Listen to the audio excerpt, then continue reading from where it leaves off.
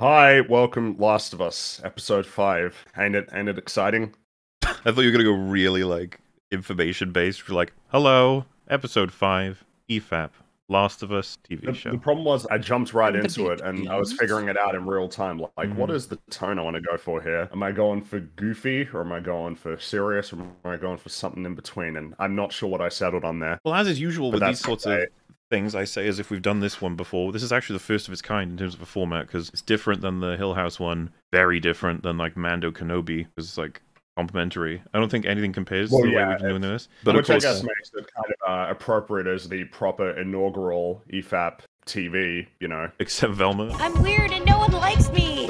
Like Velma popped out right before. I'm happy to pretend that this was the beginning of all Yes, that. Velma was just a sin that arrived around the same time. Well, what I was going to say about that is an interesting dynamic with this one, especially because we're not just being complimentary and trying to give it room to breathe where it requires it. I mean that in both how we analyze it, but also how it's presented. I actually wanted to start with that. A lot of people have been bringing up, like in both complimentary and criticism, the cuts between the show and the game in these edits. What criticisms do they have? I'm legitimately curious because that is insanely helpful for like me who remembers very little of the game. Been a lot of compliments, which makes sense, but the criticisms include like you're taking away from the experience by like randomly cutting into different media instead of the same one. Like you, Not random. It's far from random. well, It's literally the scene from the game that they're either trying to somewhat redo or base their thing off of.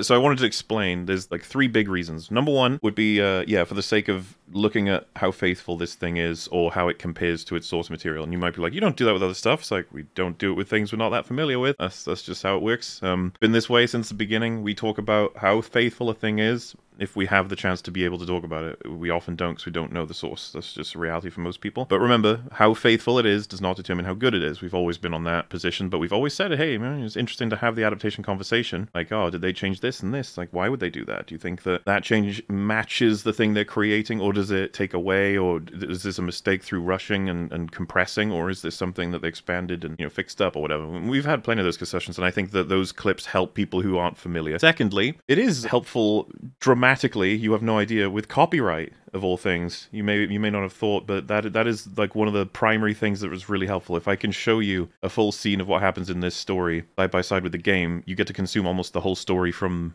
the TV show without it being angry and shutting the whole thing down. So that's another reason why it's super useful. But then I would say, third and finally, I think it is quite entertaining to watch. I think it actually does add to see these 2 metrics. I try to build them in a way that doesn't, like, you get the similar payoffs as they're running next to each other while simultaneously matching for copyright, like I said, as protection. But I think it works, but I just want people to know it's there for several reasons and it can't go away anytime soon. Nor can I think it's make really it helpful. smoother. That's that. But look, I'm going to resurrect something, even though it would never really truly die. I just kind of didn't do it for the other ones because I was just busy getting these things done. But you guys remember a little thing called Comment Showcase? Oh my god, I do. I do remember Comment Showcase. It's a thing that just got a name, really doesn't need one. It's just us looking at comments. Because I saw a consistent set of comments about episodes. So, like, the vibe, I think, was that we were too nice to the show in episodes 1 and 2. Episode 3, everyone's familiar with the discourse over that one. It's nightmarish. It's all over the place. So good. And I actually feel like we happily did a decent job at the end of episode 3, going through the major ones, like it being filler, boring, irrelevant to the main plot line, irrelevant to the main characters. I think we gave our takes on all that. Episode 4, there are criticisms, and there are things that people feel we did not cover as well. So we're going to just check out a few of them, probably take it in the little turns. Topic number 1 is Kathleen, the lady who is in charge, seemingly, of the Kansas City rebels. Chiefs.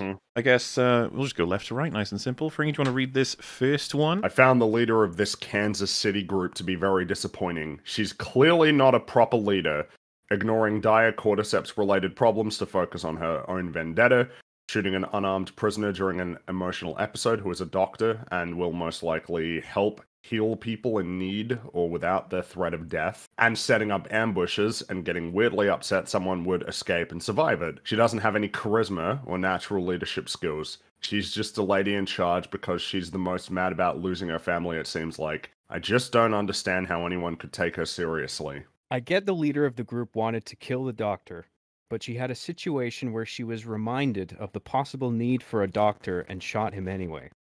There was a reason why being educated was considered a valid defense in death penalty trials for the last few centuries. When doctors are worth their weight in gold, it's not a good idea to kill them. Keep them prisoner by all means, but it seems like a stupid decision even if motivated by emotion. Lady up and killed one of the most valuable commodities in Apocalypse, a real doctor. You keep those pukes locked up, teaching babies everything you know until they die of old age. If he done bad, then you lock him up underground, teaching anything that can move and isn't infected. That said, I find it hilarious that they have crazy mommy shoot a doctor in such cold blood over a child, considering what 2 is all about. Sure, every dumbass intellectual tripped over themselves demonizing Joel, and with Cuckman desperate to rewrite history, to make Zebraman the messiah of the apocalypse, but I'm sure this will have no bearing on anything and will never be referenced. So, it seems there is a consistent problem with the idea that she killed a doctor and that she seems to be overly emotional and she shouldn't be leading. Well, I mean, the show is very clearly trying to tell you that this was not a decision that was made based on rationality, that she did this when she was at least convinced herself. Henry and Sam, I assume, were still out there and killing her people, and that made her very upset and angry. She has some sort of a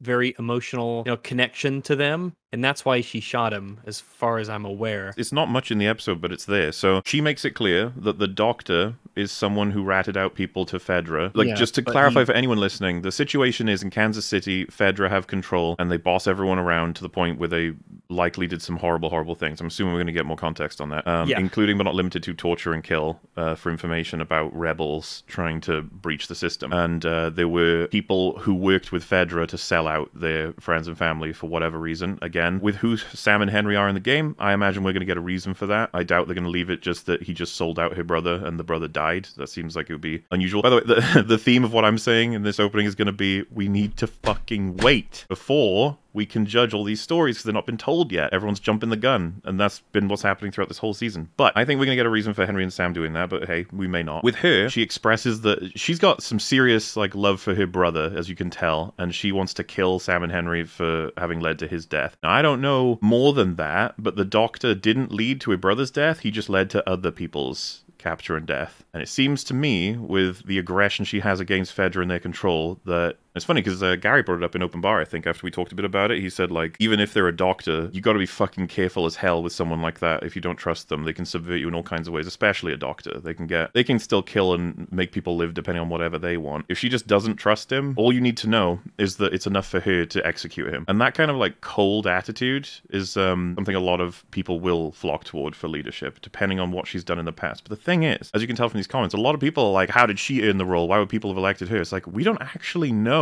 Yeah, we don't have a lot of information on her. How many minutes of screen time did she get? 5 minutes, maybe? If that. Maybe 5 minutes. When he pleads with her that he's the one that brought her into the world, she has a decent bit of acting there for someone who's brand new. Clearly there's more dimensions to her that are going on, but as Fringy points out in the episode live, she's overwhelmed with vengeance. And of course, that's people the whole right, is that she is going to fail.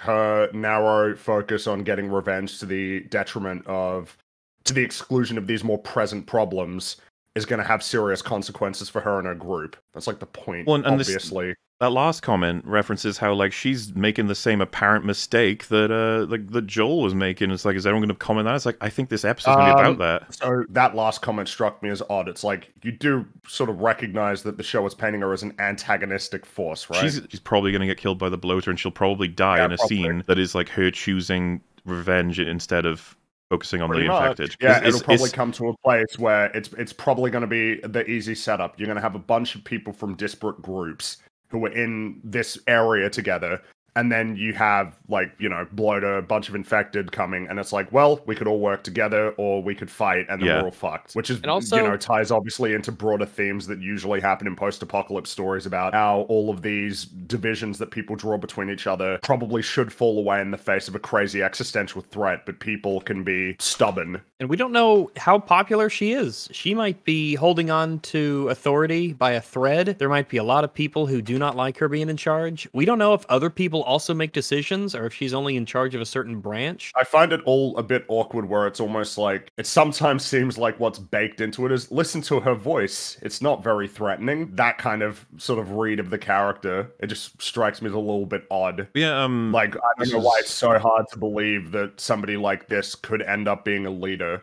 I guess I'm just a little bit perplexed by it. Well, yeah, if that's the challenge, if people are like, can you explain any environment in which this could be possible in a post-apocalypse? And Drinker did on Open Bar, he was just saying, like, well, society hasn't collapsed for them. They're building something there. If she's got the right qualities or she's proven herself in whatever way, if she organized them to destroy Fedra, then yeah, they're going to put a lot of trust in it. All she needs is a selection of people that are powerful, do hold influence there, that do think she should be in charge. That's enough, and that can happen with anyone. But the big thing for me is just like, can we please have a little bit more from her before we decide this is absolutely nonsense? Right, because again, 5 minutes, maybe. I want to find out a bit of her history, her motivations for like why she's doing all of this. I want to know. It would be cool to know why she's in power. I don't know if we'll get it. And same for Sam and Henry. I want to know how they interact with her. And I think that's what this whole episode's going to be about. What the whole thing is going to be is that for as disarming as she may appear, she's probably going to be quite ruthless. I mean, she's willing to just like shoot people and kill them. Well, I mean, we got that already.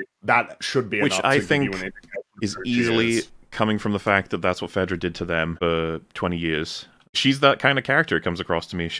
Someone that I was thinking about was, for anybody who's watched it, House of the Dragon, the kind of character, the women in the world of Westeros, a lot of them speak softly, are calm, but they will kill you in an instant. And then you have plenty of guys around them that respect the decisions they make and sort of work as their right hand, their fists, so to speak. They're enforcers.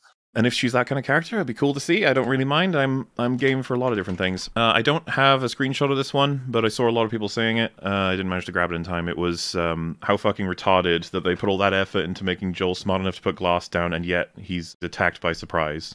Dumb. Yeah.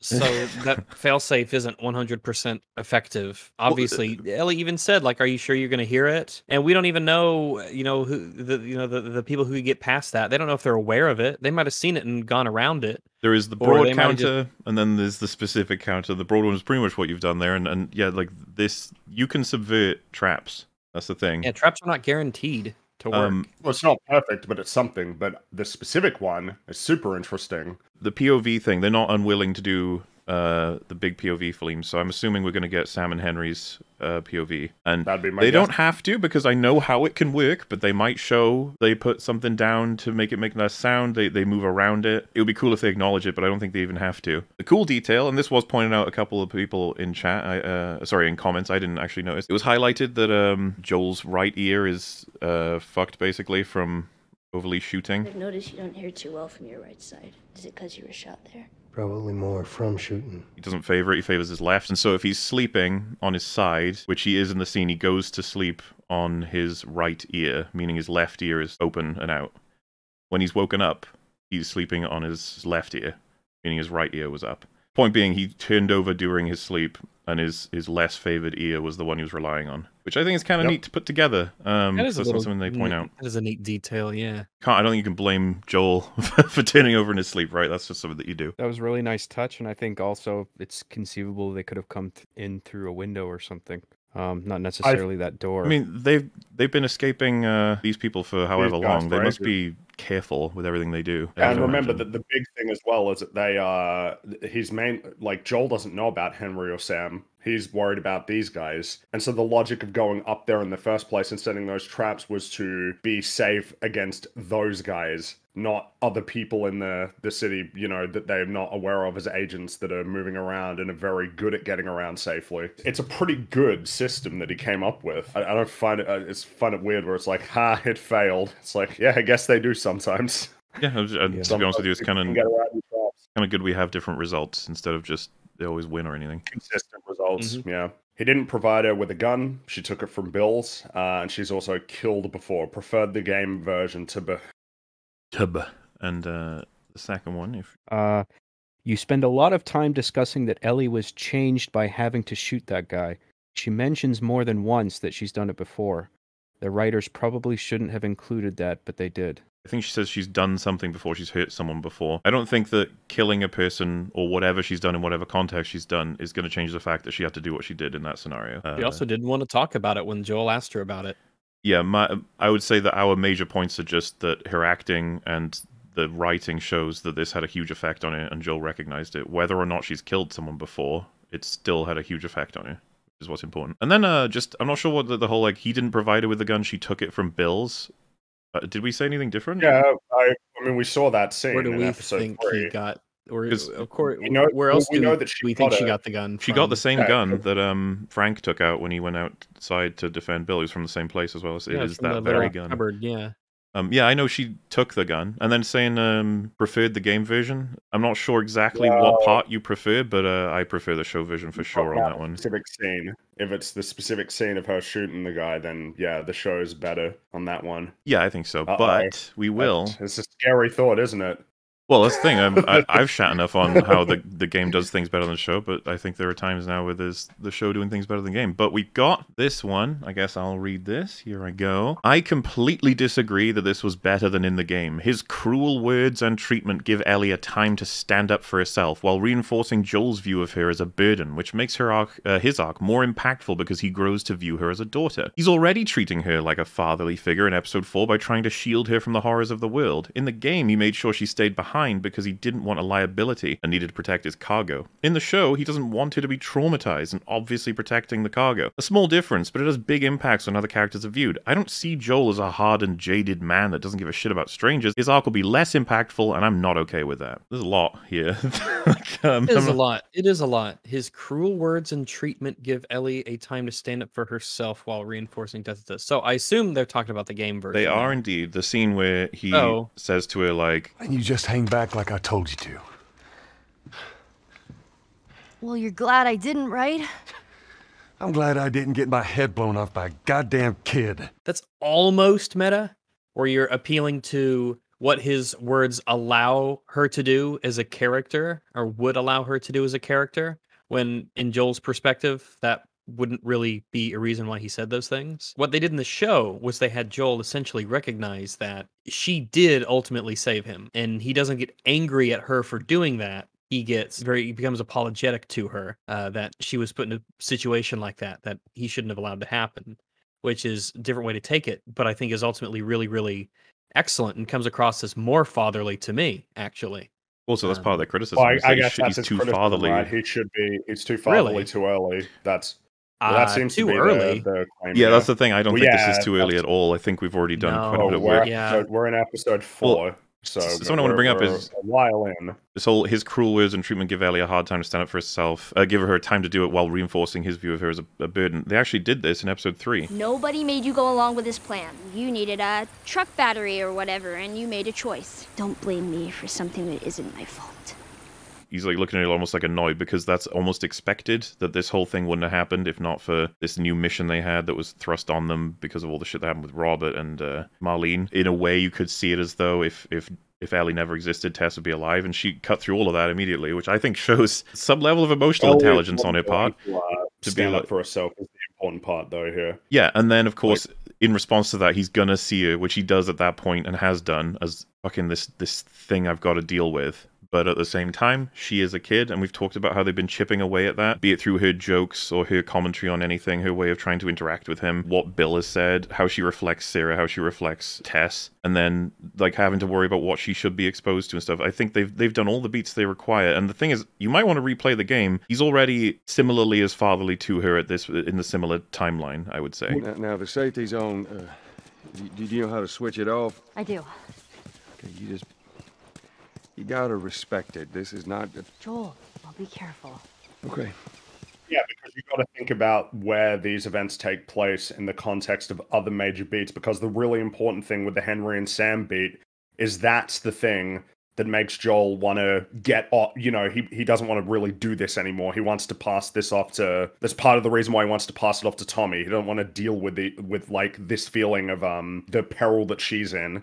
and how culpable he's going to be if she gets hurt or killed. That's one of the things that's informing it anyway. And in terms of the timeline, you know, episode 4 is about as close to that as the payoff was in the game as well, to which one might be able to say it's like, well, maybe he should be a little bit further along in terms of warming up to Ellie by this point. I think one could even make that argument as criticism of the game, because part of what I like about the show's version is, yeah, you shot someone and saved me, so you take the gun off her, and then he's like, okay, fine, here is the gun, this is how you use it for emergencies. Like, that seems the most reasonable development. Meanwhile, in the game, he takes it off her, says she did something wrong, and then she's later on is just like, you're an asshole, I didn't break your rules for any other reason than I thought you were in trouble. And she says, whatever. And then after that, he's like, okay, I need to go down there and do things. Here's a rifle. Keep me covered. And it's like you're supposed to gather, I think, from the subtext in the game that it's like, you see, he does trust her with guns now. And it's like, yeah, but nothing was given back and forth between the characters. It was more so just, you know, you shouldn't have done that. I saved your life. And he's like,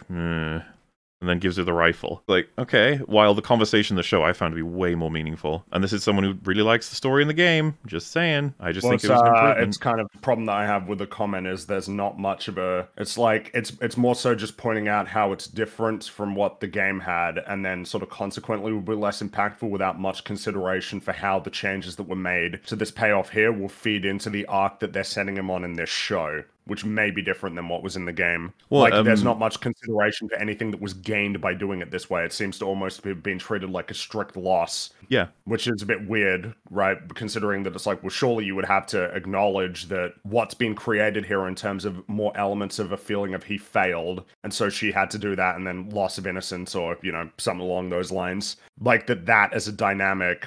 There's got to be something there, also, right? Or is that neutral? Is that of no value at all? Part of what seems to be said in this comment is that that's something you would gain, like a fatherly expectation of trying to protect her from particular whatever experiences, that you should protect her from someone, engage with some. That's a fatherly thing. It's like, no, I'm pretty sure that is just a basic humanity thing. If you're moving as an adult, if you're moving a human child around different places, there are just automatically... This happens in real life. If you see a kid walking around with someone about to eat like something off the floor, you as a person are like, oh, you shouldn't be doing that. That's whether or not they're cargo. And so, like, having those elements that's part of why The Last of Us is awesome. It chips into him with some other things that surround the idea of becoming fatherly to it, and then it'll generate that relationship. Oh, and of course, by the way, that I'm just noting, because in the game he made sure she stayed behind because he didn't want a liability. So this is that ludonarrative dissonance coming back in. Ellie is an active participant in combat. Yes, and not to mention that you can't even make that argument for the comparison because he gives her the rifle almost straight after that. Yeah. But that's a big one, actually. She actively participates in combat. She'll, like, throw bricks at people. She'll stab people with the switchblade, like, in close quarters combat. So, like, Joel is clearly pretty comfortable with having her be in the fray. Yeah, he doesn't keep her, like, out of the whole area or anything. In fact, that actually seems like it could present a serious problem. And then, at least in facilitating the argument that you're making about, like, the arc that he's going on. And so when they say a small difference but it has big impacts on how the characters are viewed, it's like, I think I agree with you, but I'm obviously gunning for the positive effects. I'm like, these are small changes, but they're having really good effects. And then to say, I don't see Joel as a hardened, jaded man that doesn't give a shit about strangers. So first of all, Joel cares about strangers very much. Yeah, he helped Henry and Sam. Not only that, he is so hyper aware of the average person that he doesn't trust basically anybody until he's in situations where he's essentially, they've proven themselves by circumstance, like Henry and Sam. They could, in the game, have shot him when they met, but they don't. And that's quite a bit already for him to trust them. Then they find out that they're similar in that they're both being hunted by the local, like, rebels. And so then they slowly connect. And yeah, he goes out on a limb for them a decent bit. So I would say game Joel cares about strangers, and so does show Joel. So I don't agree with that part. Then game Joel and show Joel are hardened. Of course they are. Well, how would we rate hardened? He executed a man by stabbing him in the heart. Like, I think that makes you hardened. Like, I don't know, man. Yeah.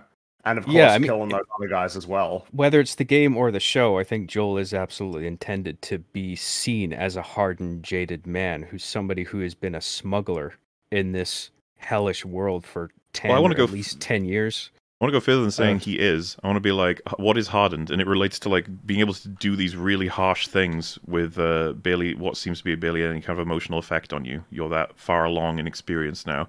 You know what needs to be done. On the subject of jaded, he literally says... There's no saving the world. saving, that it can't be saved, and that you have to, it's much more tight-knit in terms of your priorities. So I would say that he is hardened and jaded, and you're wrong on the statement that either of them don't care about strangers. The point being made here is that the show is like actually pretty good so far. Well, yeah, and his arc will be less impactful. Can you please wait until his arc is over? Well, just wait until it's over and then we'll see. Yeah, because I think they've got lots of pieces in place that could make it really strong. I don't know. It just feels like even this far into the show, it's like a lot of people aren't willing to give it a chance. Let it sort of play out. On that note, Rags, read this last comment we're covering. 4 is beyond a pattern. The show is going to be good. Game of Thrones had 4 good seasons, but after that, I get you want to be optimistic, but the reality is 4 good episodes is just that, 4 good episodes. It's more likely the show will be good, but it's still very possible they'll Hill House Midnight Mass it up, especially considering how the 2-second part of what they're adapting went. I'm just saying, be cautious with your optimism. So, before seeing any of this show, I probably would have said it's going to be bad. Then someone would be like, it's made by the guy who made Chernobyl. Yeah, but Neil Druckmann, though. It's like, Neil Druckmann made The Last of Us Part 1. At least with a lot of people. It's like, yeah, but look what he made recently. Okay, alright, fine. That seems like it's relatively reasonable. You can say it's going to looking bad. Watch episode 1. It's like, that was pretty solid. It might be okay. Watch episode 2. It's really solid. You're like, I don't know. It's still fine. Watch episode 3. You're like, damn, that was even a risky move, and you managed to nail it.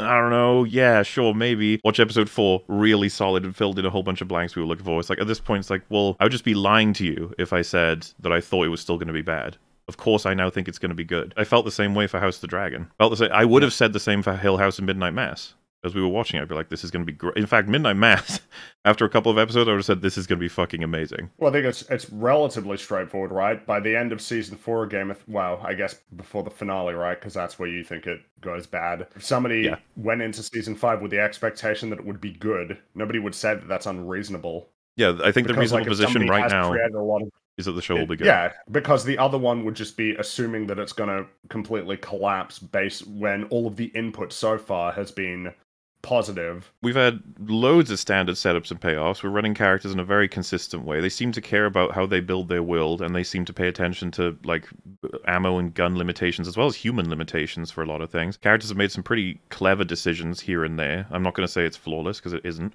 A lot of attention to detail on the production standpoint. But when you see all of those values being repeated, you're like, all right, I think there's good reason to assume that this will be repeated in the future episodes because these were all made together. I don't see why not. Yeah, if I was going to guess, I would guess that it would be good. But, you can appeal, and rightly so. It could be anything. It could be a disaster that we're about to see in episode 5, 6, 7, 8, 9. That could be. Yeah, it could be. Could be. Doubt it, though. I just don't think it will, yeah. I think if we're going to be betting on one thing right now, it's that the show will be good. Yeah. That would be the safest bet, I think. And if someone said, aha, turned out to be bad, I'd be like, safest bet at this point was good, though. I don't, what would be the aha? I'd be like, well, yeah, but I'm pretty happy with a lot of the coverage so far and the dissection and analysis of the show. There's not really any motivation for us to be nice to this show. We've been kind of cruel to the Last of Us IP for the past few years. I was not expecting this to be this good. And of course, there were all the comments beforehand about video games and adaptations that were pretty frustrating as well. Yeah, even though this is probably one of, if not the best. I mean, if it stays at this rate, I mean, the fact that we've had 4 good episodes puts it really high up. Anyway, I guess the more relevant question would be, how does it stack up to Arcane by the end? Oh well, that's the thing. I feel like Arcane's a different thing. Faithfulness low, but quality high. Right, sure. This is faithfulness pretty high, quality high. I doubt I'll like it as much as Arcane by the end, but you know what? I'm happy to be surprised. Yeah, well, it's just Arcane had a ton of moving parts. It has a lot of characters. It's a tough one to beat. A lot of characters with great arcs. In any case, you guys ready for us to watch episode 5? I am ready. I am so ready. I'm actually a little bit excited for this one. So, the record, I've not really heard much complaints for this one. Mostly just praise. I don't know anything. So. Yeah, I don't know really either. I've been trying to avoid. The assumption we have, of course, is that this is just going to be the conclusion of the Kansas City arc. Yes. Everything here. Henry, Sam, and Kathleen's stories will likely end in this one, or maybe continue. You never know. Kathleen seems to me like the kind of person that will die this episode. I don't know. Yeah, I think so, and I think it will be the bloater. I just want to see Bloater Man squish someone's head like a tomato. I want to see the bloater go boo. Yeah. Definitely done away with them opening scenes, huh? Yeah. Well, yeah, I guess we were wrong about that. We kind of thought that that might continue forever. It might just be now we don't get any more at all. Because you never know.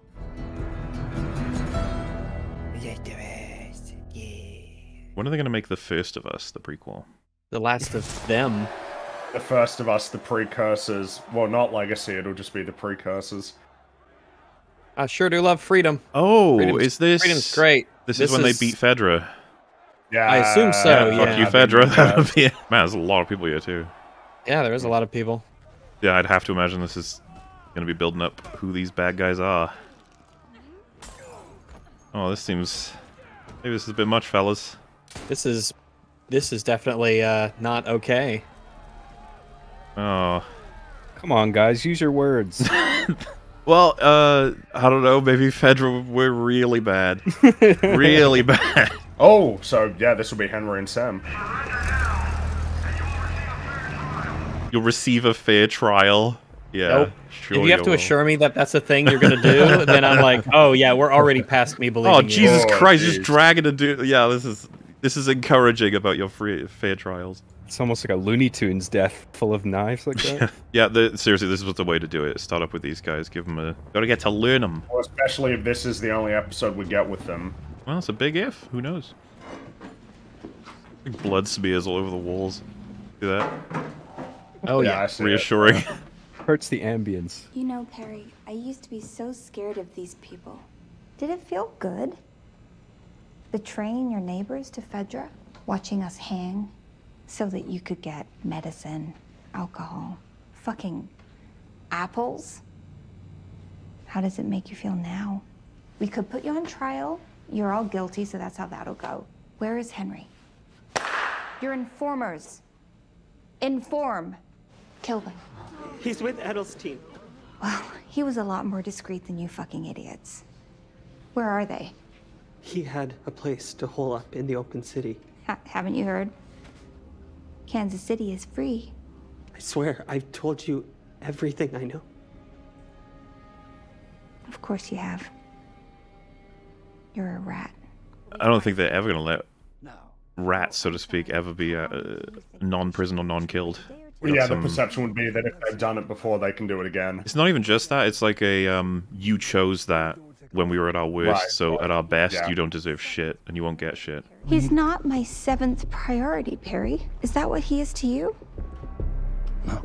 Right, so this whole time he's sort of just been like, about this vendetta. We are not really putting them on trial. When you're done, burn the bodies. It's faster. That'd be the Yeah, body this one pile. means she's exactly what we expected in terms of the way that she conducts herself. She's clean Disarming, and but ruthless. Yeah. And it's simple math to her. You betrayed us, you got us killed, you got us hanged, now you get hanged, sort of thing. Yeah, she's gonna be a vengeance character. And like you saw what everyone was doing there. Apparently her executing people is not out of the fucking realm of usual. Yeah. They're not acting like this is something that she just came up with that day or that moment. It seems They're like yeah, Fedra were doing it to this. them for years, and then they did it. Do you see what they were fucking doing to Seems like to be the some of them? rules. Yeah, that's the rules of the game. Apparently, is just how everyone's operating. I'm wondering if, is it that Sam is deaf or that they're using sign language because it means they can communicate without, you know, making a sound? I don't know. Seems like it would be... Oh. Well, I guess we're about to find out. Oh, it's... Oh, is it's the he doctor. Is he Edelstein then? Must be. Oh, Edelstein grunting. There you go. Oh, so when we caught up with him, like, he had just been captured, I guess. Yeah. Yeah, because this was the room that they found in the episode. Right. I barely made it out as is. So we're fucked on food. Ammunition? Empty. Yeah, so's mine. So we'll sneak our way out. Tunnels? Tunnels? Why go to the trouble? You can kill yourself right here. I think we can make it 11 days. So that's how long we have to figure it out. He's scared because you're scared. I wonder if we're going to get some parallels for these two.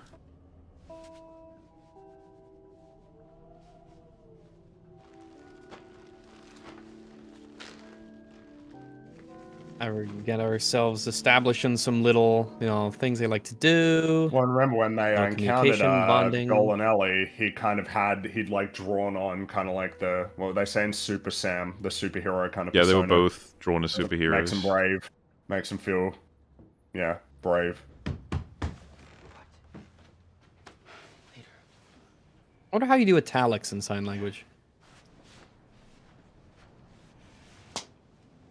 Yeah, I guess. No more food and everything. You gotta leave. Yeah, they were mentioning that they needed to figure out a plan to leave here within the 11 days. Yeah, but, 11 days, assuming that it was the three of them splitting the food. So it's probably been, around that. Well, it's been 10 days, they said before, so it must be 11 gotcha. now. So they need to move out the food. I don't know if they have an escape plan yet, though. Doesn't seem like they do. And I'm I mean, guessing whatever plan they might have had might have been ruined by them doing all these patrols. Also, the death of Edelstein. I like that us spending so much time with these characters right now is helping even out the distribution of screen time across all characters. Like the Bill episode up until now felt like very unique in its lack of Joel and Ellie, but now we have another episode like it. You know what I mean? Well, yeah, and I think it's getting carried through. If this story is kept to the game story, I think this one's going to go over way better with people. Yeah. I think one of the benefits that they're having with the show is that because the game has a fixed perspective on Joel and Ellie, because of them being player characters, means that you can't really have scenes like this in those games. Yeah. Whereas here, you can have the, just episodes that aren't about Joel and Ellie because it's not a fixed perspective show. If you want to get to brass tacks, technically speaking, this is all unfaithful right now. This isn't in the game. Right, because this is a story that we didn't get, but it's good story. I like it a lot. And I think most people would say that it is faithful so far. Because it might be worth making a distinction between like disfaithful and unfaithful in a way, where if it's not contradictory, it's one thing. If you're adding supplemental stuff, it's another. Yeah. Oh, that'll be Joel. So a question I was gonna have was the nature in which they got to Joel and Ellie. Right. And if it is as simple as they followed them, then good. Yeah. Because it looks like that might happen.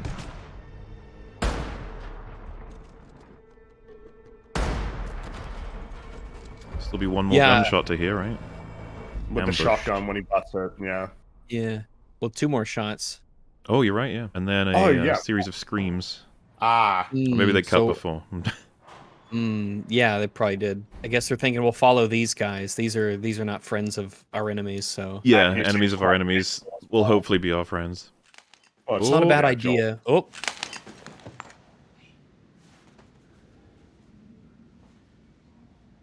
There you go. It's addressed. All right, there you go. That's what I mean, guys. You just gotta wait. Remember what to do. Yeah. And I think this show, with the quality we've seen so far, certainly did deserve the benefit. Don't pointing that at me. Yeah, Thank you. I Don't like point that. the gun at me. Like, no, do not point the gun at me. Doing their best to avoid it. Oh, all right. That was Here we pretty go. expeditious. Yeah, now we're here. Yeah, that was quick. Eyes on me. Okay, We didn't hurt you, so you don't hurt us. that's right. It's a weird fucking tone, man. That's just the way he sounds. He has an asshole voice. Joe, tell him he's okay. Yes, an asshole voice.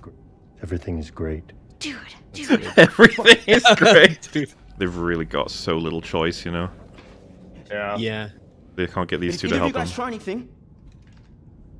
Yeah? My name's Henry. It's my brother Sam. I'm the most wanted man in Kansas City. Okay, I pegged him for a Right father. now, my guess is you're running a close second. Well, yeah, that's about how I'd expect that to go, I suppose. Yeah.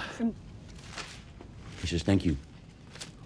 I'm guessing you don't have much, so this means a lot. I'm Ellie. I'm Joel. You wait. We didn't kill each other. Let's call this a win-win and move on. Let's call it a win-win. Y'all came up here to get a view of the city and plan a way out. And when the sun's up, I'll show you one. All right, we got something you want. Hey, all right. And Joel is a very capable man. Well, yeah, it looks like that's where they're drawn to him as well, right? Yeah, you heard right. You would have saw him shooting. Raped and tortured and murdered people for 20 years. Oh, there you go. You know what happens? Raped, tortured, and murdered for 20 years from Fedra. That's why these people are fucking crazy then. Yeah. I'm a collaborator. I don't work with rats. Yeah, you fucking do. I know the city, and that's how I'm gonna help you get out. You seem capable enough. You're armed. You're wrong, and wrong. Never killed anyone. And pointing an unloaded gun at you is the closest I've ever come to being violent. Oh yeah, that's right. Their guns were empty. Remember? Ammunition? Empty. Yeah, so's mine. That's right. They are empty. Yeah. Doesn't it at all feel like there's just all the blocks that are required are getting built, like one by one? Yeah. Like, yep, information required here, got it. Information required here, got it.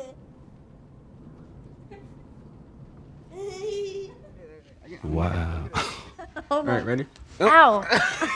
A blueberry hurt you?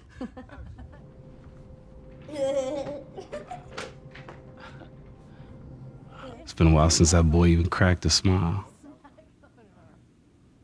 I haven't heard that in a long time. She doesn't seem bothered by all this. So where were you heading? So how are we getting out? And now you can do but some that's character the stuff. thing. That's the binding element. These two kids. I haven't heard that in a Getting long along. time. Yeah. And Joel's still very... That is the jaded element of him. He's struggling. Yeah. Whenever nice things happen, he's like, nah. Highways, downtown. Us. They got people posted all around the inside perimeter. If we get close, we get caught. I can't remember what like toy or something that's from. I want to say that it's slightly familiar. I know It- that kind of Reminiscent toy. of Yeah. Bunch of buildings. Right? Yeah. The whole thing of drawing it, which is pretty clever. I like that. Is it done with magnetism? I can't remember. Yeah, they're magnetic filings that are drawn Yeah. to the surface with the pen. Pedestrian bridge over the river.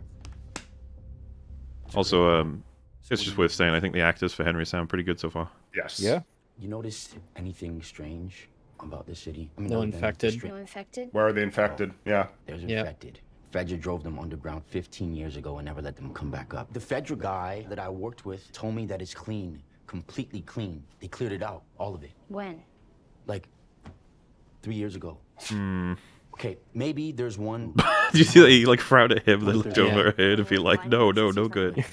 You ran into a clicker, Two of them. and you're still alive. You're the right people. If Well, it gets bad down there, we turn If it's the around. best option. Oh, that's your great plan? No, that's my dicey as fuck plan. No, that's the problem. Yeah, you can't stay here. They're going to help us escape. Right? It feels to me like Joel would find it so much easier to fuck this guy over if it was just him and not this other kid with him, because it makes it much difficult to treat these people as non-genuine. They probably are. We need to get out of sight. I think it's this way. Showing that age there, Joel, as well. Yeah, he's tired. Get your gun out. Where she left it. I'm not sure from that expression if he knew and he was just like, yeah, I know you put it in your fucking pocket. I know you didn't listen to me. She seems pretty happy to be told to pull it out. Yeah. Plan is good. Plan is good. We've been down here 2 seconds. We don't know anything. That's kind of a pessimist. I'm Not not my her dad. dad. Just point your light forward. This is just you and your daughter. We're not moving. I'm on our family. I promised someone I'd look after her. Be ready to run. Because most of this hasn't been like the game so far. Oh yeah, it's quite different. The thing is, we got the sewer sequence. I guess is that this is what we'll be doing instead. It's similar enough. Yeah, pretty spoopy down there. No. Hey, you don't know what's in there, man. Doesn't surprise me at all. I think Joel is generally protective of children. I think a lot of people just naturally would be. Well, I think if someone wanted to say like, well, there's some people who aren't. It's like, well, Joel obviously it makes sense that he would be. He's been a father. Yeah. But yeah, you're right. A lot of people at base are anyway. I heard about places like this.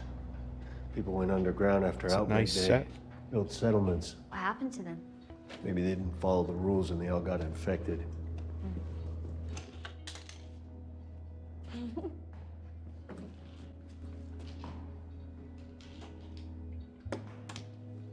That's straight out of the game, that picture. No way! I have issues 4, 5, 6, 11. Ah, so cool.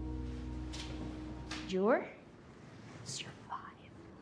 Endure, survive. Fuck yeah, man! Keep it down, we're not out yet. Oh, come on. Can we just rest here for a while? Wouldn't be so bad to wait the light out a bit. Safer in shadows when we pop back out on the other side. Makes of the same, sir. Yes! Come on! Hey, Sam. Yeah. Stand by the post. Oh, Come on, what's the back? Yeah! did you see that? Let's keep it down, buddy, okay? Yeah. Sorry. Okay. Yeah, that makes Not sense. very jaded though, is he? Yes! That's what I mean. I don't understand. Like, if someone hadn't even played the game, they would be like, "This Joel guy, man, he's like a downer in every environment." It's like, yes, he is. That's who he is. Nothing is ever safe. Nothing is ever like. Look at that. Collaborating to take care of him. I shouldn't have said what I said. It seems kind of cruel to send a whole army after you for that. Sam, he got sick. There was one drug that worked, and it belonged to Fedra. It was gonna take something big. So I gave them something big. That one great man, the leader of the resistance movement in Kansas City, and Kathleen's brother. Well, that's probably why she's in charge. Yeah, Yeah. and why she has a big bone to pick. Yeah, Man, that kind of like, man, oof. And that's why she's ruthless, and that's why everybody is the way that they are. This guy apparently was fucking great. I am the bad guy because I did a bad guy thing.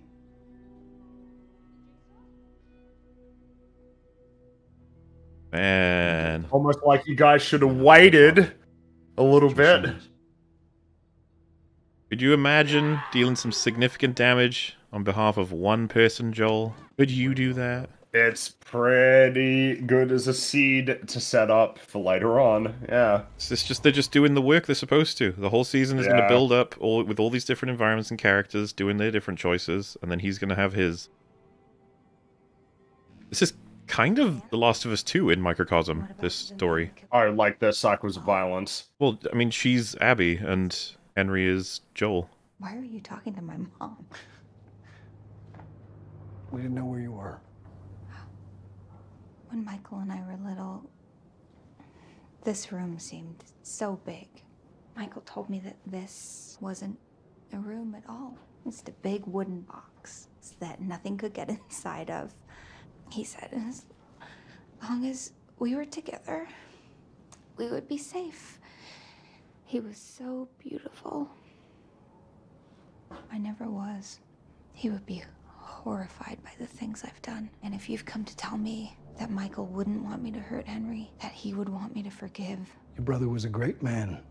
We all loved him. The last time I saw him alive, he told me to forgive. And what did he get for that? Where is the justice in that? What is the point of that? He didn't change anything. You did. I can't believe it. Like, we've got everything. Yeah, this is very well done.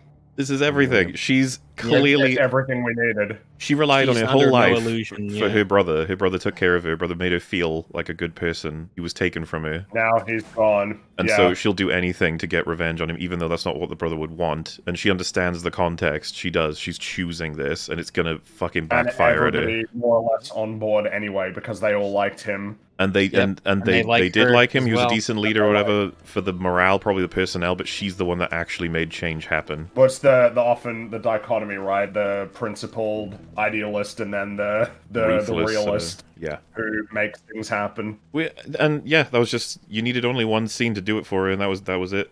That's everything I need about it now. Well, yeah, it feels real awkward now that saying like, you know, her being the leader here. Previous episode wasn't about her. It was a setup, and now it's about her, isn't it? That's how it works. Yeah.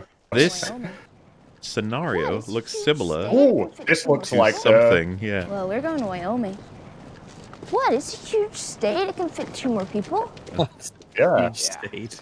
Maybe we just call this one a success and say our fond farewells. No, he'll change his mind. Trust me. This is how it goes. He's like, no, Ellie, never, ever, ever happening. And then I'm like, I'm gonna ask you a million more times. And he's like, what? Yep. Sniper. Yeah, there it is, the sniper. Where the fuck is that coming from? Shut up. That sounds like the sound effect of nearly getting detected. You hear that?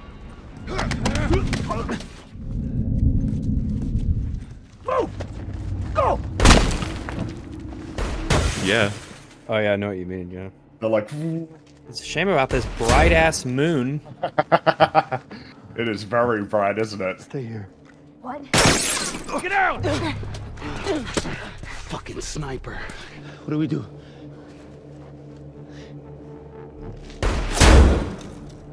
Did you see where Kate went? Somewhere down the street. Stay here. What? If you don't move, he's not gonna hit you. All right, now. Y'all stay here. No. Before you start, I need you guys to keep him busy. I'm gonna go around, try to get in the house through the back, and then I'll take him out. I'm gonna go around and See if I can't get the angle on him. But if you go out there, he's gonna kill you. It's dark and he has shit aim. Nobody's gonna kill me. Then he's gonna kill us. Okay. Hey, be careful. Do you trust me?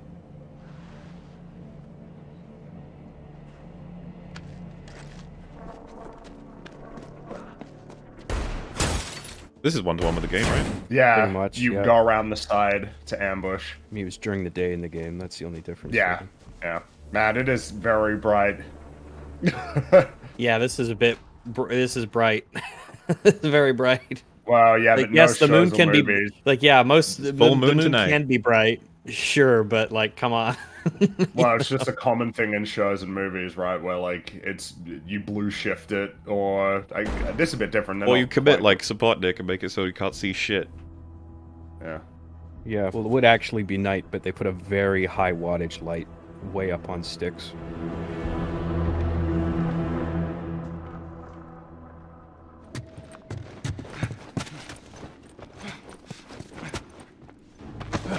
Slide it over to me. And then stay up here for another hour. That's all you have to do.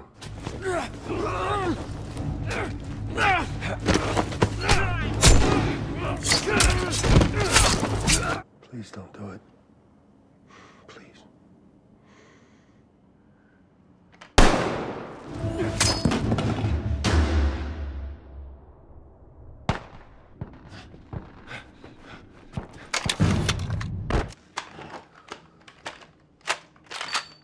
All he had to do. That would be hardened again.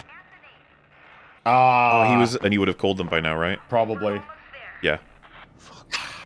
That's how they did it. Okay. Nice. Because yeah, they're gonna have. Because I was wondering if he was just a lone old man sitting up there. I was actually gonna say, why the fuck is there a lone old man? It was like, oh, he's a fucking. Oh, here we go. Clear them.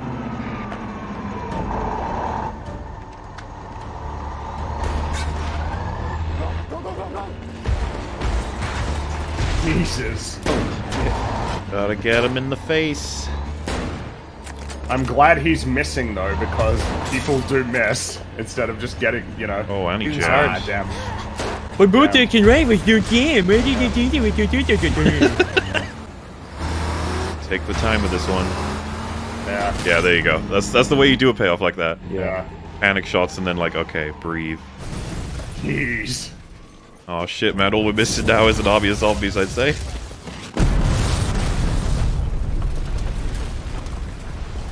Ooh, is that going to be the rumble that wakes him up, or maybe?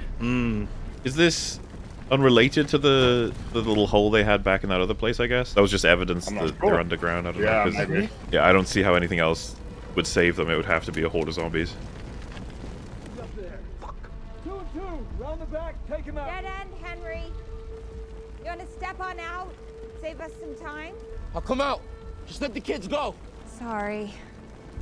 The girl is with the man who killed Brian, and well, Sam's with you. You don't understand. But I do. I know why you did what you did. He's just a fucking kid. Kids die, Henry. They die all the time. You think the whole world revolves around him? That he's worth everything? Man, I wonder what that's Yeah, relevant yeah. to. Holy shit. Yeah. Get ready to take him and run. Yes. Do it. It's time, Henry.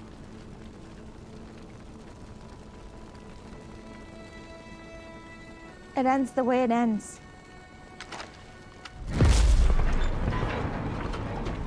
uh-oh. That'd be a hole.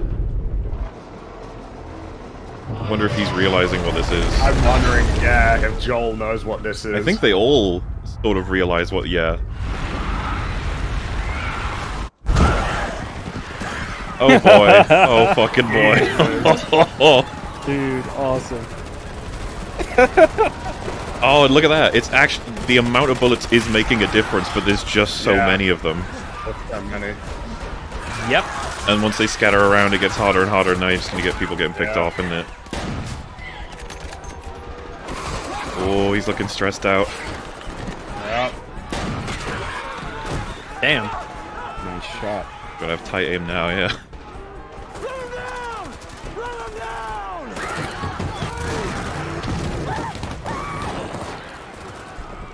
Where's that bloater though?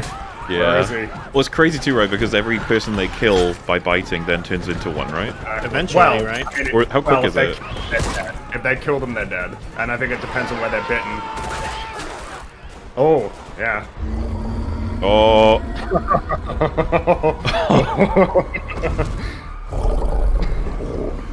Oh, damn, look at that. Christ.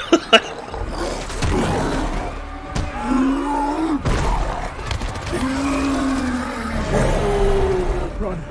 Find cover. Don't look back. Run!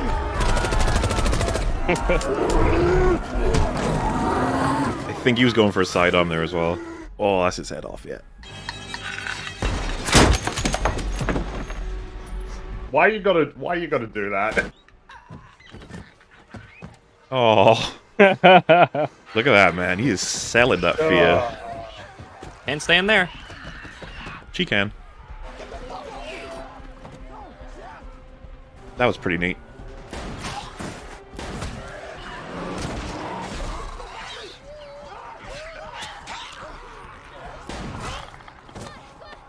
Jeez, we're getting really confident, aren't we?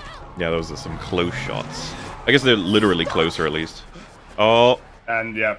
She's getting... Someone's gonna eat you, lady. Bloater's coming. Oh. And there you have it. Hi. Arc complete. Story finished. That is the point being made. That's what you get. Bye.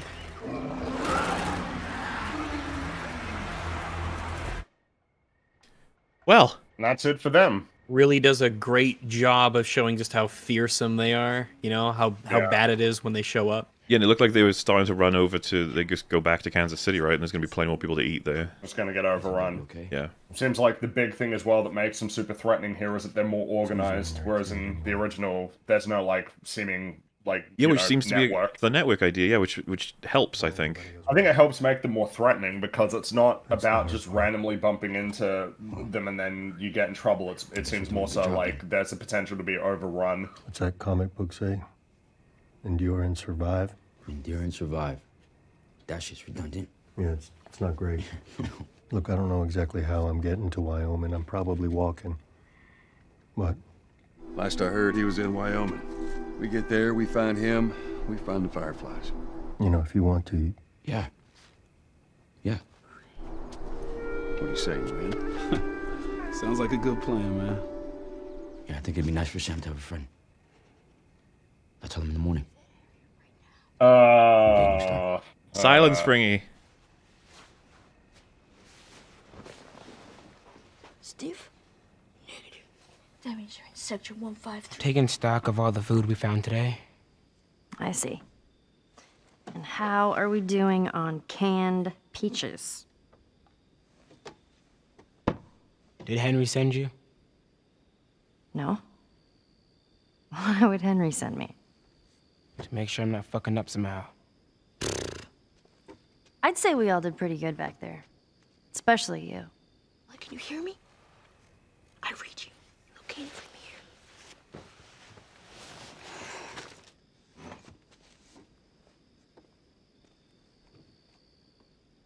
Is everything all right? Yeah, everything's fine. Do I not look scared?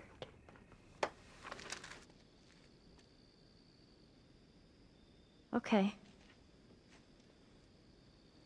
Well, have a good night.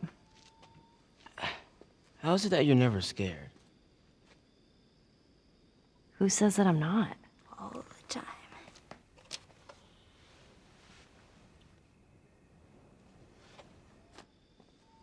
What are you scared of? Let's see. Scorpions. Scorpions are pretty creepy. Being by myself.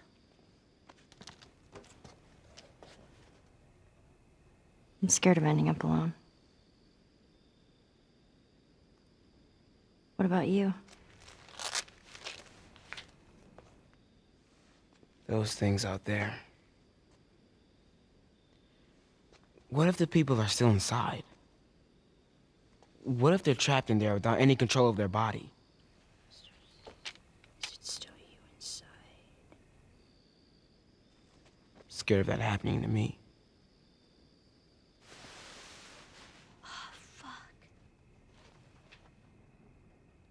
Okay.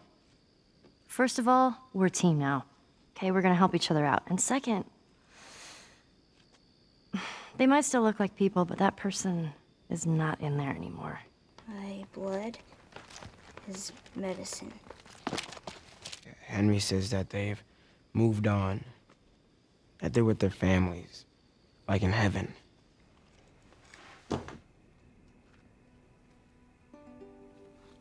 Do you think that's true?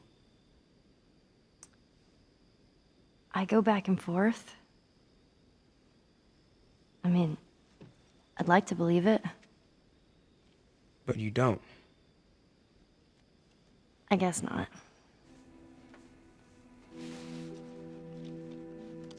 Yeah. Me neither. I promise. Promise. The serious talk. I almost forgot. There. If he doesn't know about it, he can't take it away.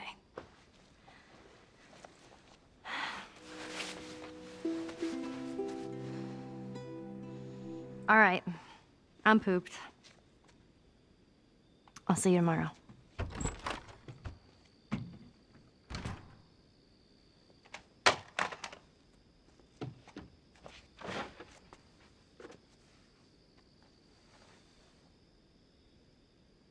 I guess that's the impression she may have gotten from the Fireflies. Oh, not on the palm. You're doing the thing. I mean, there's worse things. It's just fucking mixing blood right now, which is a general no-no, everyone. That is a general no-no. Yeah, if you get anyone's blood in you, you need to get medical attention immediately. BSI, body substance isolation. Unfortunately, this is something she may have concluded because she's not from... Like, Fireflies obviously deliberately didn't tell her much at all about how she's holding the cure. Or maybe she knows it's BS and she's just trying to make him feel better in the moment. No, I think she genuinely believes this may help. Yeah, look if at you her remember, face. they I think they only told her the nature of her importance right before they handed her off to Joel. And so they may have just said, like, your blood is the key to the cure. That's probably why she thinks this should work. And then, of course, the first thing she did when he showed her was look over to the other room, because if Joel finds out, he will shoot this kid. So, they'll stay awake with him to make sure he's immune too, right?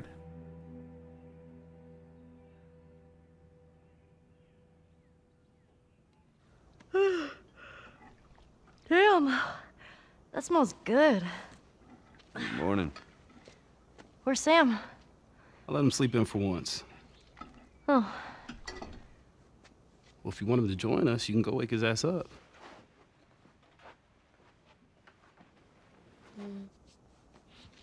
okay.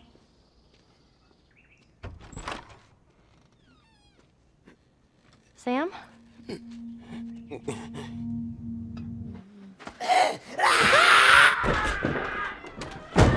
What the hell? Shit, he's turning!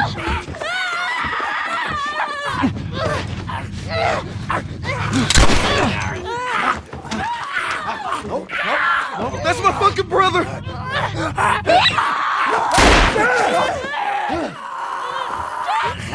Screw it!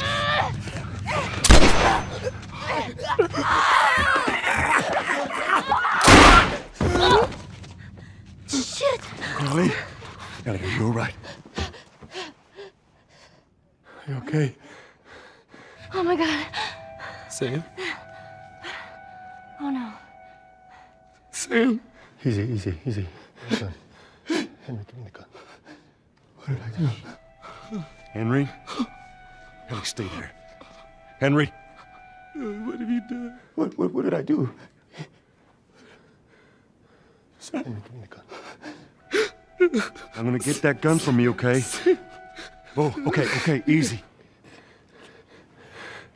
Give me the gun. This is your fault. This is nobody's fault, Henry. It's all your fault. Give me the gun, Henry. Give me the gun. Henry! Henry, no! Oh my god.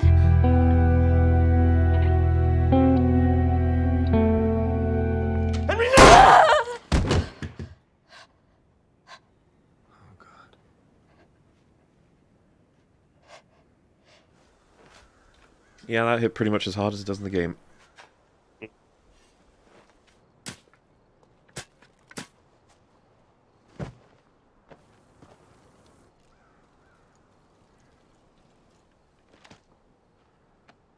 Which way's west?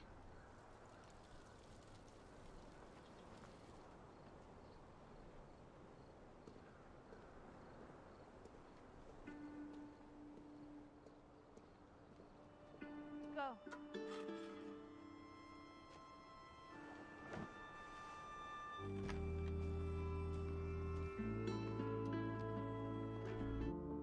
Off they go to Wyoming.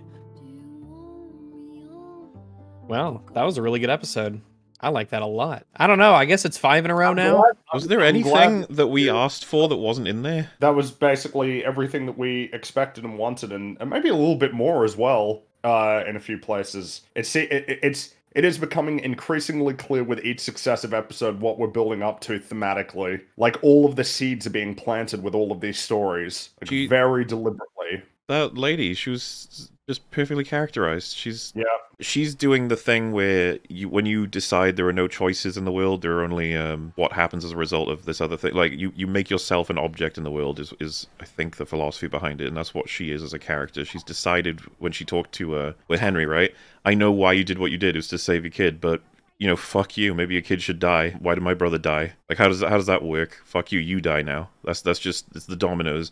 And it's how everything fucking works in this universe. A lot of the time at the core, there's some good decision that was made, or at least a decision that was bad that was made for good reasons. And then it's just like, yeah, well, repercussion is I fucking kill you now. Actually, okay, hot take. I think this is The Last of Us 2 done properly, this episode. Uh-oh. Careful. Yeah, kind of. You know, the how it, you know, the whole self-destruction element, and you know, it could lead you to because this was what they kind of tried to do with the WLF and the other guys, right? Yeah, they were embroiled in the fighting that they collapsed, where in this case it was a bit different than that, because you've got this very fundamentally personal conflict that is kind of like playing out here, but then it all, like, in the face of the existential threat, there's a choice before you. You're gonna let this go and like work together, or are you not going to do that? And then we see what happens in her case.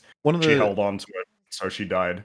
One of the larger gaps in The Last of Us 2, as far as I was concerned, always was that we never got to see Abby address the reasons that Joel did what he did. Part of the reason that happened is because the writers weren't familiar with the reason of why Joel did what he did. Well, they hadn't figured it out. They weren't, or they changed their mind. There were they reasons, changed and it. They forgot about them in the interim. It fucked everything. She is hyper familiar with what he did and why, and Yeah, she's like, but she and doesn't now care. you die and your kid dies. That's what happens next. That's what I think was missing for Abby. The only problem is, as soon as you do that, it turns them into a villain. That's what they are at this point. Well, an antagonistic, yeah, especially to you know, our team, right? Think about it, right? Henry's choice is I essentially get this guy killed in exchange for saving my brother. It's like, that's a really tough thing that all of us would have difficulty, and that's part of the bigger point of a lot of the hard choices made in the Last of Us universe. Hers is, it's done. There's nothing you gain by killing them anymore. But now But I have to. That's what I'm doing. It's worse. What happens next? Yeah, what exactly. you did. It places her firmly in the role of villain. A villain whose logic you understand, but a villain nonetheless. And what did they do to her? They had her strung out right till the end, trying to get her vengeance, and it got her killed. It got everyone killed. And it got everybody killed, and it's going to destroy that whole city. Yeah, because she desperately Well, deserved... because she couldn't let it go, because her brother was right, and they didn't listen to him. The brother had it figured out. He got it. He nailed it. And I guess in a certain sense, you could be like, well, I guess it's really sad then that Henry having to make this choice, I guess, ultimately led to this. And it's like, yeah, I guess it is really sad that that's what happens. But that's what happened in the story. We are building up with all of these stories, perspectives on like the choices that characters can make in the apocalypse. Like the difficult choices about what people choose to value and how they choose to conduct themselves. And it's so clearly deliberate, especially after this episode. It's so clear what they're building up to. Like now, especially with having that change where Ellie knows that that Sam got bit, and that she made something of an effort that she thought she could do at the time to try and save him, and then it doesn't work. Instead of in the game she didn't know, and then it was a surprise. It's like you're kind of sowing the seeds a bit more of her really being motivated to save everyone.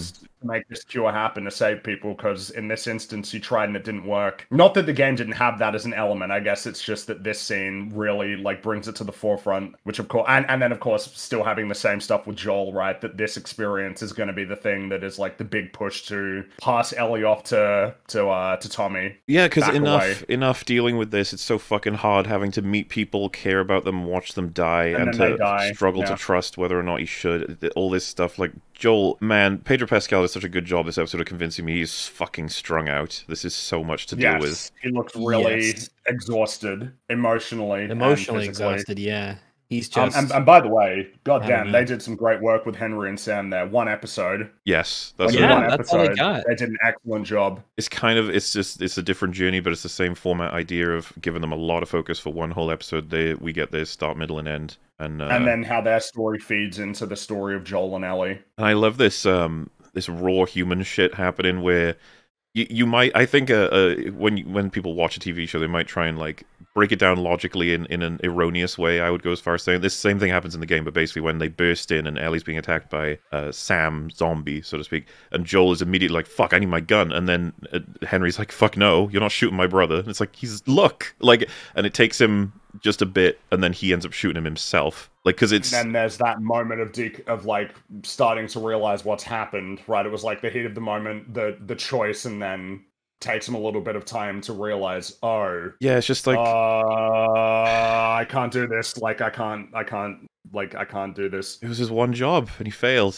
That's how you would feel about it, right? It's the same for so many characters. Yeah. That's how they feel. It fucking drives them nuts. Sam was the most important person in his life. I mean, and look at the choices he made to save Sam, and then Sam dies. You know, that weighs on him too, right? He made the choice. Well, and he even says, what did I do? Like, in that moment, yeah. I killed Sam, sort of thing, which applies on multiple levels. It's really good storytelling. There's just no other way. I'd happily give this episode excellent really as a title for quality. This was really strong. There's a couple of problems, I'd say, but well, it's generally plot stuff, right? Of like non-stop headshots, like that Joel was pulling off. Yeah, I would have preferred some more misses in that sequence. He got really good with that's the thing. When it comes to character, it's really, really, really tight. This episode was really strong by way of character.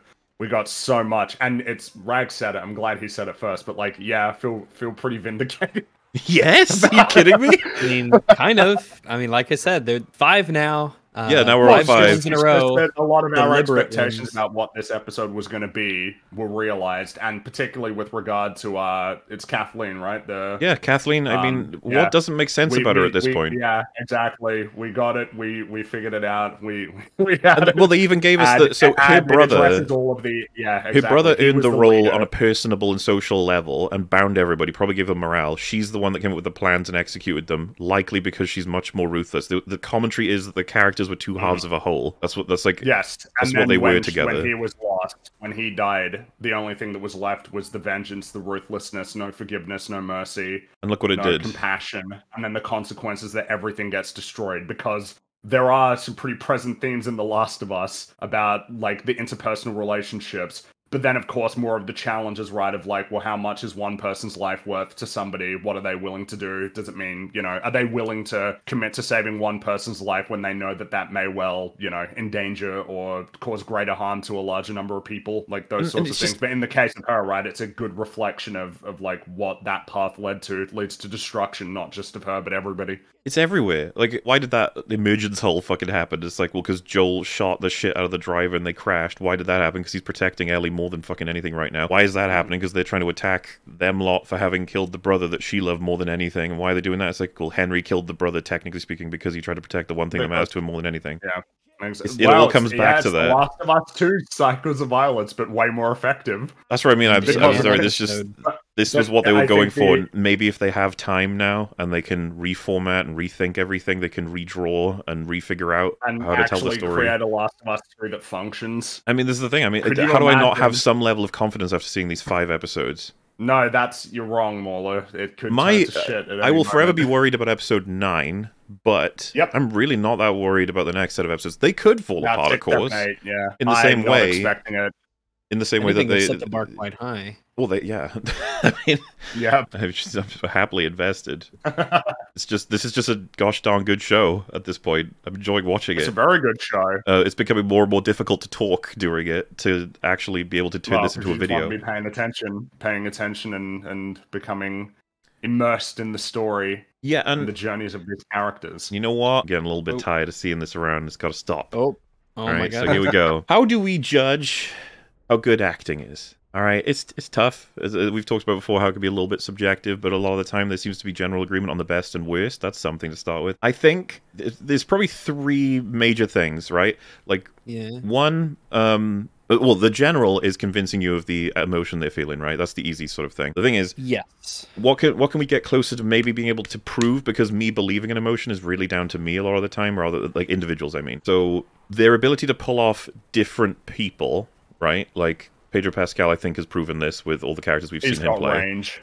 Yeah, there's that kind of range. Then there's the range of how many emotions and states of being can you pull off within a single character anyway. And then I think the third one, which is often one that a lot of actors don't get to show off because of the writing or the direction, but how do you perform under great pressure, having to perform something? To say the extremes. Yeah. The extremes. So Bella Ramsey has been shat on forever for being really shit in the show. Well, they gotta stop. They have to stop. Yeah, the first really, two episodes really, I was really good. pretty meh, but I think they finally gave her. She really has proven that she could be a great character. Yeah, episodes 4 and 5. Also, really if I was to go with those three formats, right, I can't say to what she's like playing other characters because this is the only character I've seen her play. Okay, like well, I've seen her play Joanna Mormont, I think, for like 5 seconds in Game of Thrones, so I don't think that counts for much. But you know, like the beginning of this episode where she says, it's a weird fucking tone, man. That's just the way he sounds. He has an asshole voice. Joe, tell him he's okay. She's doing stressed and assertive there, I would say. You could say disbelief and frustration when he doesn't do what she says. Everything is great.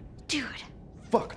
And so she has to sell those like emotional states. Then you got she's done like rage in episode 1. People from Fedra, you hear me? Let me out or you're gonna pay, motherfuckers! And when she killed the guy, like shocked, stunned.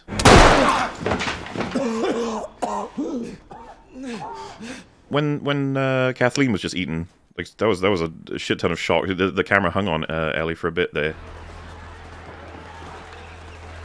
I think it's just she's watching someone getting eaten alive, of course. Playful and like childlike stuff she's done with Sam in this episode. Endure. Survive. Fuck yeah, man.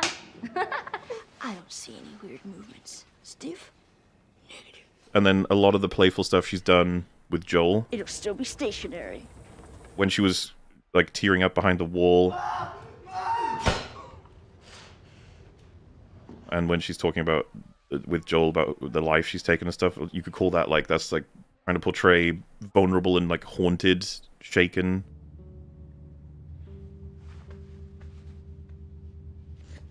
What we talked about how she's assertive and sticks up for herself with the whole. And you made a choice, so don't blame me for something that isn't my fault. Like I said, it's sort of like emotional maturity, but also being able to portray someone who isn't going to allow herself to be sort of trampled over, which I think a lot of people said was like a trait they were hoping to see. Ultimately, I'd say that that's a pretty big selection of range of different emotions, but then you've also got like the absolute shock and horror from that ending sequence. I think that was it for me. After seeing that final scene, she's solid now. I actually like her as Ellie. Oh yeah, I think so. It's weird because you are right in the sense that we can all pretty much align on who the great actors are and who the terrible actors are. The big very old gray accurately area. Across the spectrum. Yeah. In the middle, it gets kind of gray, but I think the broad swath of actors, it's generally agreed upon which ones are good and bad. Even though there doesn't seem to be any sort of super hard criteria, you know, are they able to convince people most of the time? Are they able to emotionally move people most of the time? Are they able to make you forget it's an actor playing a role most of the time? Seems to sort of be what is, you know, the thing that unites us on that. The term acting is funny to me because when it's done right, it's not really an act in a way. Like the emotions are real. They usually, real a lot emotion, of actors yeah, will pulled from a less than, it's making the real thing in an artificial way, in a sense. Yeah, you'll have a lot of actors who unearth something from their past, like the saddest moment in their life, and they'll bring that energy into it. Like I've been on film sets where I've observed, I saw this one day, I saw this actor, he was stood in the corner of a hallway and he was like crying. Like he's like really sobbing. I could see his shoulders kind of moving around. I'm like, is that guy okay? And everyone's like, dude, just leave him alone. He's amping himself up for the scene. He needs to get into this headspace.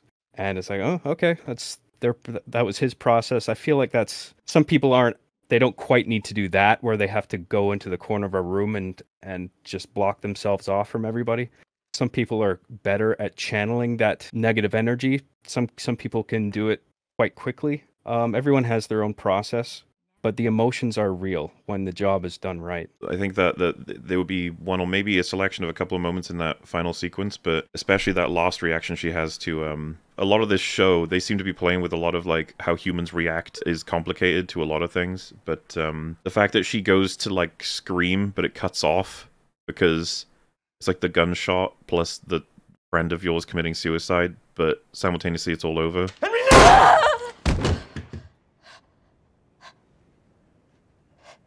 And they did that with zombies too at the end when it was all rowdy and there was the lights and they were screaming and everything, and they just cuts to them in the hotel and it's just dead quiet. I imagine to help with that scene, like you think usually like if the camera's not on you, then they wouldn't have to set up certain things like whatever the camera's not seeing. They probably had the guy who played Henry there falling down, even though he wasn't being filmed, just so the actress could better put herself in the situation where she's observing somebody kill themselves. It'd be a bit different if somebody with a script was standing there instead. It's like, okay, now cry, Ellie. Yeah. They probably actually had Henry falling down, pretending he's dead. Well, yeah, and she just stares at the body, because we just went from what was a pretty good environment to everything falling apart entirely. Yeah, the night before, things were great. I mean, I have this friend who's my age, close enough. We've got some traveling companions. We were able to, none of us are hurt. Things are like legitimately really looking up. Like this is probably the best thing that's happened in a long time, all things considered.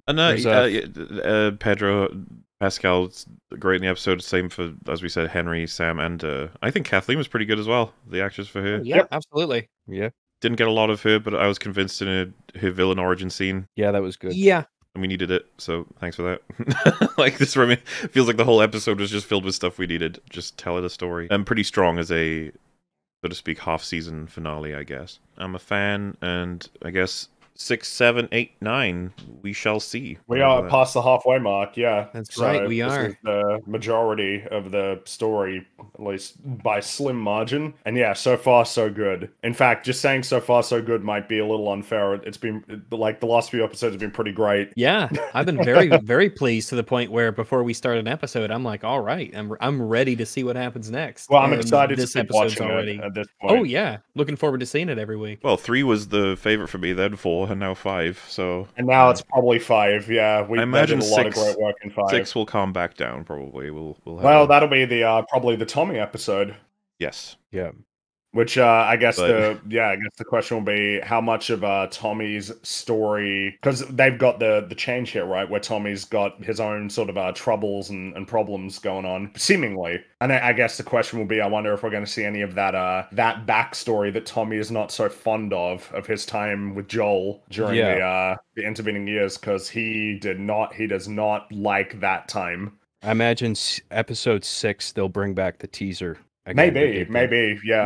Maybe we'll see like the direct aftermath of Sarah's death, like what Joel's looking like for those first few days, or maybe we'll jump ahead a bit more. The teaser slot really comes in handy with anything that it's like such a large time jump that it would be weird if they were all like connected together back to back without that buffer of the title sequence, like that flashback to Jakarta.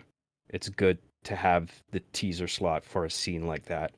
But you don't always it's good for a cold open. It's good for a thing that is markedly different from, what the main story is, or a different time, like you said. Yeah, so I can see them bringing back the teaser for a flashback with Joel and Tommy, and then title sequence back to the present. Well, and I guess the question is, as well, are we going to see Tommy's time with the Fireflies? We're going to have Ellie and Riley, presumably. We've got... that's got to be coming eventually, and then of course you've got the David stuff. There's a lot left for them. There's a lot left, and I feel like they've sown a lot of seeds. They've done a lot of good work so far. Now they got to bring it home. They gotta nail the landing, stick the landing. When it's crazy to me to think that we're going to be watching episode 8-ish around when Mando starts. The contrast. I swear to God, we're gonna between- have like he's gonna be like, I would like to buy some cheese. Some blue space cheese. I can bring you in warm. I can bring you in dude, cold. this is the way. It's going to be such a stark is the contrast way. between. This is the thing, guys. We got to savor the good when it comes because we're gonna. The sludge begins eventually. You know, the sludge it's starting up real soon. Ant-Man, and then Mando back and into Ant-Man. Star Wars. The sludge shall return. Mandalorian, yeah. Well, it's because the beginning of the year has been pretty solid by way of media, from video games and television and films. It's been really good, and I guess it's more broadly. It's like, I don't know, guys. Maybe give the show a little bit of credit. It's very clear there's a lot of trust issues with Naughty Dog and Neil Druckmann projects. That's why this is happening. Yeah, I understand, but we're here to judge it but for what at it the same is, time- not for who made it. Yep. It's what we always do, and so far so good. As Free said, is an understatement. So Yeah, so far so great. In the game, Sam doesn't show Ellie his wound. And like you're saying, Fringy, it's a surprise when she wakes up. In this version, he shows her, and would she be so sure about her blood being the cure there on the wound that she would be comfortable sleeping in that room? She wasn't comfortable sleeping in that room. She promised to stay awake with him, and she fell asleep. That's right. She was in the chair, wasn't she? Yeah, like you look at the way she was sitting sitting. She didn't intend to fall asleep, but that's just what happens, right? You close your eyes briefly, and then you're asleep. But it's also, you just have to believe she was sort of naive enough to think that it's as simple as a blood transfer, and she can cure a person. Or at the very least, maybe, right? That she's going to at least try something, even though it's obviously probably not going to work. Yeah, if it is naivete in that case, like, that's fine. I was just curious about it. Well, what was going through Ellie's head? What were the writers thinking there? We can all agree that she would try it. I think it would be in character for her to try it, and then she was going to keep an eye on him, and if things got worse, do something. But obviously, I think the reason why he didn't try to attack her earlier is the idea that he's actually deaf, so he's just sitting there with no necessary interaction. Well, because in the game it was he was standing by the window, but that was because Ellie wasn't in the room with him. But yeah, I think it's just she didn't mean to fall asleep. Yeah, of course. Right. Yeah. And then, I can see that, yeah. Great episode. I mean, fuck, I was riveted, man. Like, and we didn't see Infected for a while, but now they came back with a force. And when they're all running out of the ground like that, it's like, oh shit. Oh, I figure people will like this episode for that. The army of zombies versus the soldiers. We got a nice bloater kill. Poor whatever his name is, getting his head torn off. That was cool. Yeah, which is, it always sounds weird, but that's neat that they gave him that role. He got to do a couple things. Oh yeah, Tommy's VA, and I'm pretty sure that Troy Baker and Ashley Johnson are meant to be in it too, and we haven't seen them yet. So we've still got more. Oh, and I think I'm not sure if Nolan North has a role as well. Why couldn't they bring people back? Why they just? Well, and you have to. This is the thing, guys. You kind of have to assume that's probably Neil's doing. Probably. I'm just like, hey, well, they were part of the game. So can we give them something? In any case, that's episode 5. Yep. Thanks for watching, everybody. Doodle Yeah. pip. Cheerio. Goodbye. Bye. Bye.